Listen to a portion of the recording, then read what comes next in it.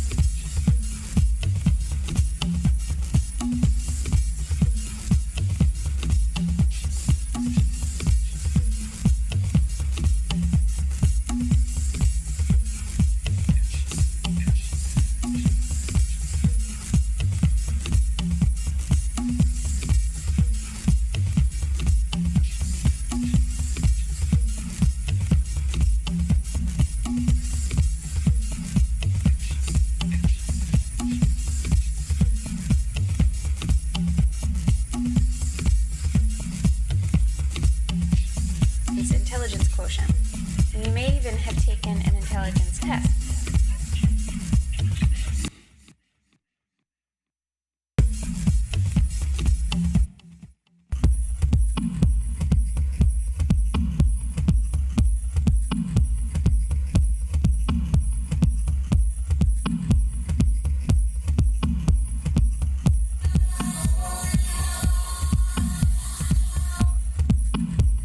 Which is supposed to measure how intelligent you are. But what does intelligence mean? For a term that's used so widely, we have kind of a hard time defining it. Does it mean street smarts, book smarts, creativity? Psychologists, even though they still have some disagreements, tend to define intelligence as a mental quality allowing you to learn from experience, solve problems, and use your knowledge to adapt to new situations. Intelligence tests use numerical scores to measure your aptitude for those types of tasks and compare them to how well other people do.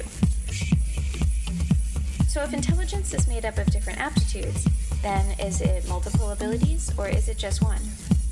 One theory is that there's just one general intelligence.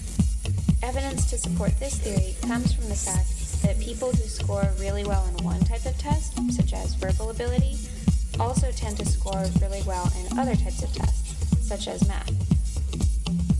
Now, you might be better at one of these categories than the other relative to yourself, but relative to other people, you probably have about the same level of skills in both areas.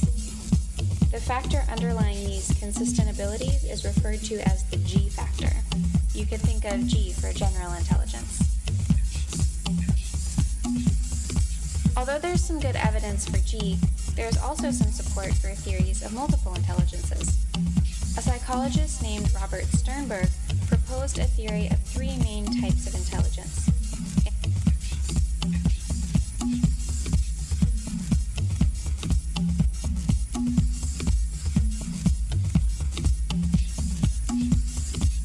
Comes from other people do.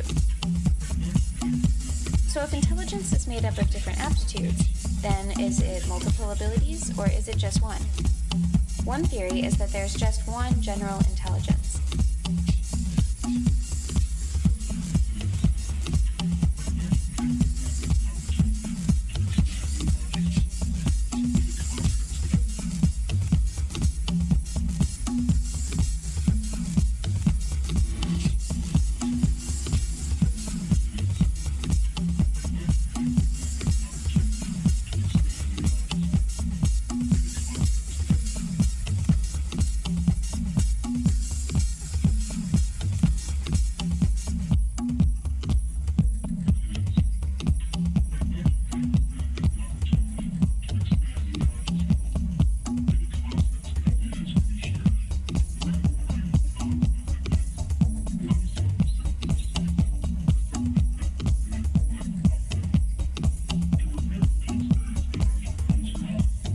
to support this theory comes from the fact that people who score really well in one type of test, such as verbal ability, also tend to score really well in other types of tests, such as math. Now, you might be better at one of these categories than the other relative to yourself, but relative to other people, you probably have about the same level of skills in both areas. The factor underlying these consistent abilities is referred to as the G factor. You could think of G for general intelligence. Although there's some good evidence for G, there's also some support for theories of multiple intelligences. A psychologist named Robert Sternberg proposed a theory of three main types of intelligence: analytical intelligence, what we might think of as academic abilities, or the ability to solve well-defined problems; creative intelligence, the ability to react adaptively to new situations and to generate novel ideas; and practical intelligence, or the ability to solve ill-defined problems, such as how to get that bookcase up the curvy staircase into your apartment. When someone tells you their IQ score, what they're really telling you is their analytical intelligence. The scores are scaled so that an average person's score is 100. So depending on where you are in relation to 100, you can tell how you compare to the population at large. You may be wondering how intelligence affects people's lives. Obviously, people with high analytical intelligence tend to do well in school. However, people who score high on any of the intelligence scales we've mentioned so far don't really tend to have better marriages, raise their kids better, or achieve greater mental and physical well-being than people who score lower. For this reason, another psychologist proposed that there's another type of intelligence, called emotional intelligence. This ability helps you perceive, understand, manage, and use emotions in your interactions with others. Yet another way of thinking about intelligence is in terms of two major categories: fluid intelligence and crystallized intelligence. Fluid intelligence is our ability to reason quickly and abstractly, such as when we're solving novel logic problems. Crystallized intelligence, on the other hand, refers to our accumulated knowledge and verbal skills. The main difference here is that fluid intelligence tends to decrease as we move into older adulthood, whereas crystallized intelligence tends to increase or stay the same. With all this talk about different definitions of intelligence, you're probably wondering how it ever gets measured. Interestingly, the first person to develop an intelligence test actually didn't even mean for it to be an intelligence test. Alfred Binet was just trying to establish a child's mental age in order to measure children's intellectual development and predict how well they would do in school.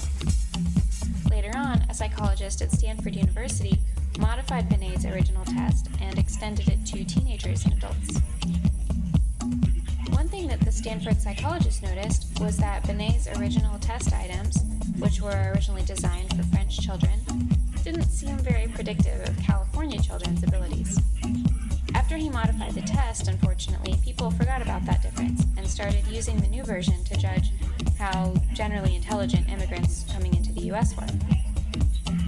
Now, you can probably see the problem with that even from just a language perspective. If a test is trying to measure verbal ability, then you might be able to do just fine in your native language, but it's a lot harder in a language you don't know. Since then, more pains have been taken to try to make intelligence tests more applicable to people from all different cultures, but it's an ongoing issue. One last consideration that's inherent in any question of traits or talents, but particularly popular with intelligence, is the question of nature versus nurture. That is, how much is intelligence due to your genes, and how much is due to your environment and other experience? We study this question by looking at heritability, which is the proportion of variability in a trait that's due to genes. Specifically, we usually study heritability with twin and adoption studies, meaning we look at the correlation between intelligence scores and